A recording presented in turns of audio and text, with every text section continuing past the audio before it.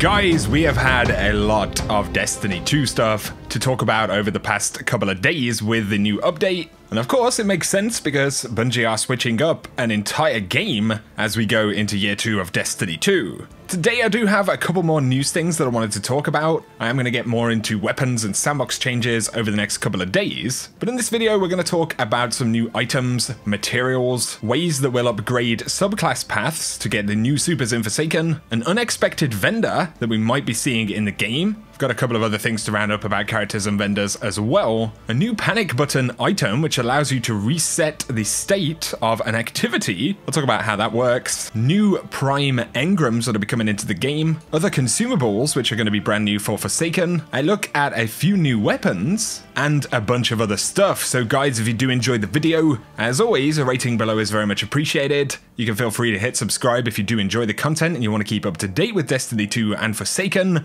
But let's get into the new stuff.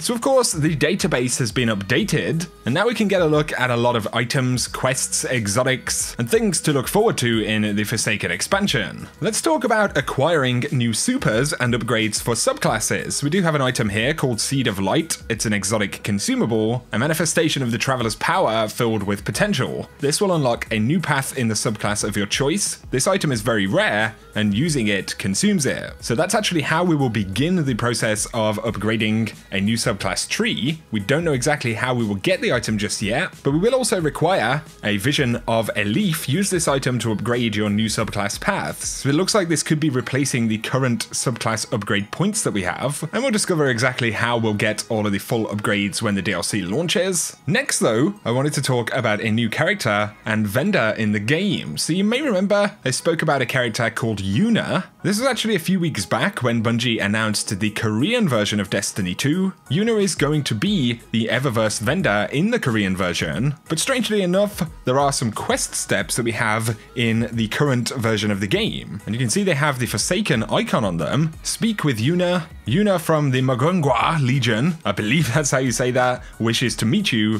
Find her in the bazaar. And we have an objective to speak with Yuna right there. And there's also a linked quest right here, the Legion's Calling, which obviously references the kind of group that Yuna is a part of. So I thought I'd point these out. This could mean that Yuna is going to be in all versions of the game. It would make sense if the games were somewhat unified. If we look at the visual style of the character as well, it's possible that we could see this vendor appear in something like Festival of the Lost, which is confirmed to be returning in October this year. So certainly pretty interesting stuff. I'd be curious to hear what you guys think about that down below. But also on the subject of new characters and vendors, right here, if you head to this spot in the tower, spoiler alert, you can actually see the Gambit flags and a bunch of stuff on the ground around here. And this is where the Drifter is actually going to be housed in the tower. So Drifter will be a vendor that we'll be able to visit in the tower. And this is the location where we'll actually find the character. And of course, Gambit will have its own set of kind of objectives, a ranking system, bounties, rewards. So that's going to be really cool. And this is where we'll be able to, unlock a lot of that stuff via the vendor.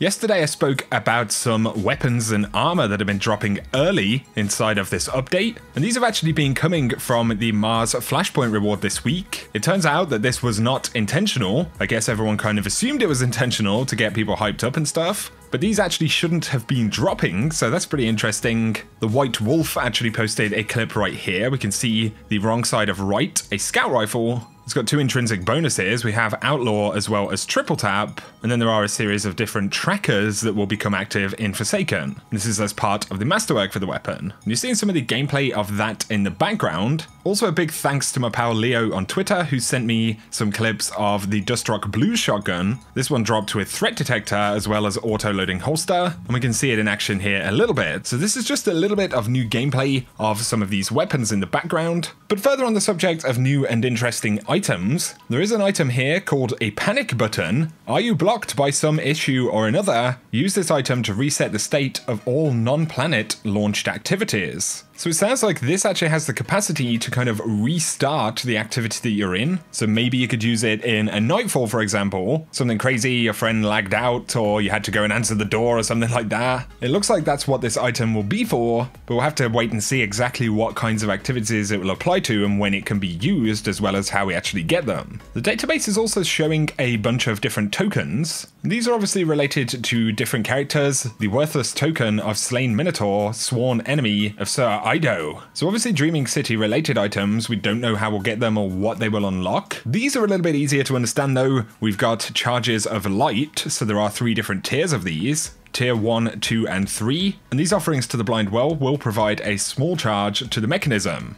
So it sounds like this is how you activate different versions of the Blind Well, the new kind of PvE mode in the Dreaming City. I haven't found too many details about these just yet, but it looks like we're going to be getting a new engram type called a Prime Engram. And this right here is a Prime Engram Tracker, a rare chance to receive a Prime Engram by defeating an elite enemy or completing a Crucible match. So like I said, it looks like a new type of engram, could maybe be linked to Eververse or indeed Una, if we are going to be getting that vendor across all different versions of the game. That isn't entirely clear just yet. We can finally get a bit of an idea about the new Masterwork system though. Of course, we know that there will be 10 different tiers of Masterwork for weapons. When it comes to armor pieces, we can see here that there will be 5 tiers, so that's essentially going to be pretty similar to what we have right now, apart from you do get incremental benefits. So tier 1 armor will keep the base stats for the armor piece, but you can obviously select different stats, so resilience, recovery, mobility. Tier 2 on resilience will slightly improve resilience, tier 3 moderately improves it,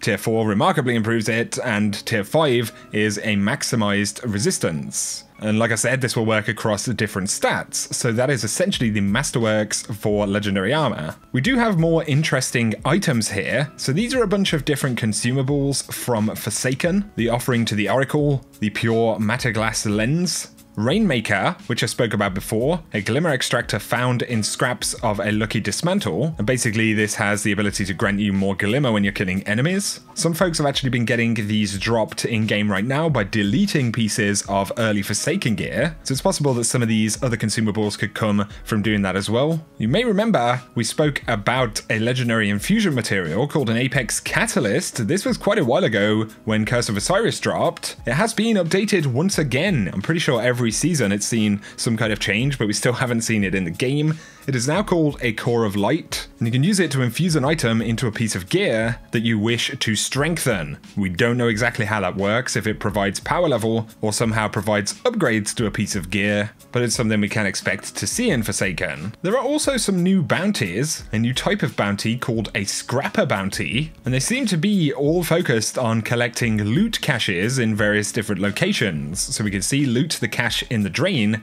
a lost sector in the outskirts of the EDZ, and there are a bunch of different locations that you can actually go to pick these different caches up. So there's yet another type of bounty with yet another potential reward that we'll see in the DLC. Of course, we have heard about the character boost. We can actually see the item, advance this character to level 30 and start the Forsaken campaign. This boost is included free with Destiny 2 Forsaken and can be applied to any single character. Additional boosts for other characters may be purchased separately. So that's some pretty interesting stuff as well. But that is the bulk of what I wanted to break down in this video. The possibility of yet another vendor coming into the game at some point. It may not be when Forsaken launches, it could be at a later date with an event, or it could be that these things are just showing in the database because they will be in a different version of the game, which is definitely going to mean we could see some interesting stuff at some point in the future. Obviously, I'll be keeping you guys posted with Forsaken. I think otherwise, there's a lot of sandbox stuff to talk about this week, new weapons that are going off. I think it's definitely better to take a couple of days before I make any more recommendations on that, but I'll look to keep you guys posted with some more cool details as we go through the week. For now though guys, I very much appreciate you tuning in today. I have posted a lot of stuff about Forsaken, so if you do want to catch up with any of that content, details about new quests, returning exotics, weapons like the Chaperone, even the Lord of Wolves and the Queenbreaker's Bow, as well as a look at a bunch of other exotics. Of course, Bungie gave us the new DLC roadmap for year 2, which you're getting a sneak peek at on screen right now. I'll link a video in the description if you want to know all of the details about that stuff, but I covered all of the patch notes, how to get early Forsaken loot drops and what we know about that, new trailers and all of that good stuff in the past day. So check out my video tab if you want to keep posted with any of it,